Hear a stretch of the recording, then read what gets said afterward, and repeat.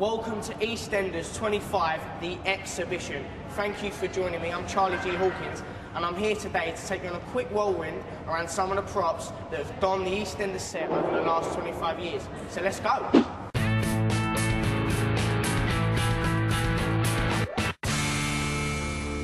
Right, so the first stop I want you to do is to come with me. It's one of the most famous extras over the last 25 years. It's Winston's stall. Now, you would have definitely seen this stall in the market at some point if you're watching EastEnders.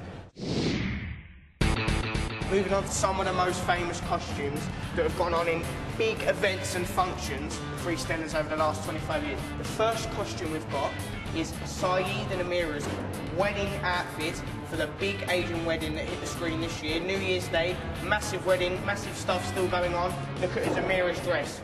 Powerful. Come to the queen of the show, Peggy. She got to choose one of 3 outfits for her wedding with Archie. She plucked for this one. Minty and Heather. Minty, I don't know what he was thinking about on the wedding day. I don't know what this hat's about. The lovely Lacey, who plays Stacey. This was her wedding day outfit to Bradley. Lovely white dress, but the white normally prevails innocence. This one wasn't. This tells it all.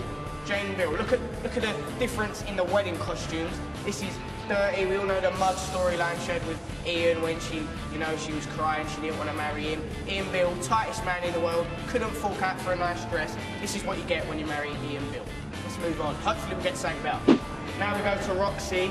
As you can tell, Roxy's a bit fiery, she's a bit feisty, she's a bit sexual, you know, she likes her men. As you can tell by the dress, it's a bit short. Yeah, get a nice zoom down on that. Now last but not least is Bianca's outfit to Ricky. But as we all know, she'll be donning a new outfit soon, as they're going to be getting married, as Ricky popped the question to Bianca on New Year's Eve. So will she be getting a better one than this one that's laid out?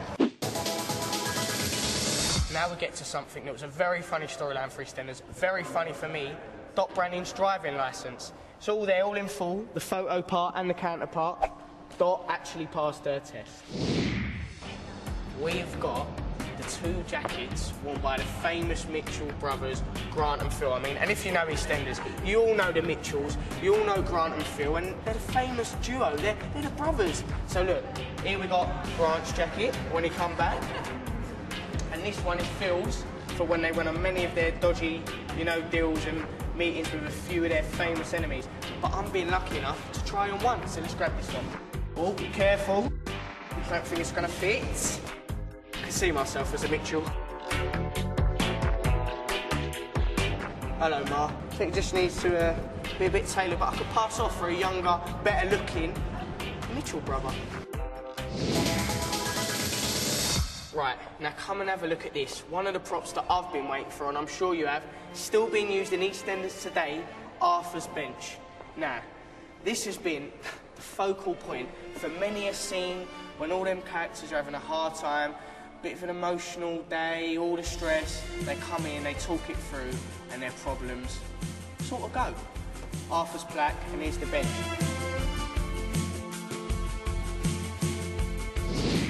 Now, we come to a really interesting part that's sort of been a bit of a fashion headline for EastEnders and women characters over the last 25 years. It's the crown jewels of EastEnders, Pat's earrings. These are the 5 that she wears most. You've got the famous blue ones. I mean, I always see Pat in them. So you get to come down and have a look at these mad and extravagant earrings. Motion sensors though, so don't touch because the old place will go off.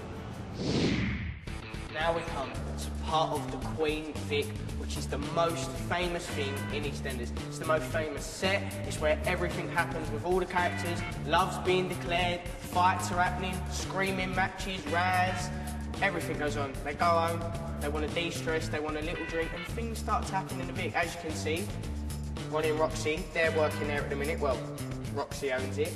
These are all the drink selections. We've got the famous Queen Victoria, don't we love her? This is her bust, and we know what happens when people do things that they shouldn't do. Archie, game over, but who killed him? It's the biggest whodunit in EastEnders 25 years. And Vicky here, she plays a big role. Anyway, thank you for joining me on the tour. Let's all have a drink to celebrate EastEnders 25 years. Right. Borrow the glasses. Come on, I only want a little drink. Terrible.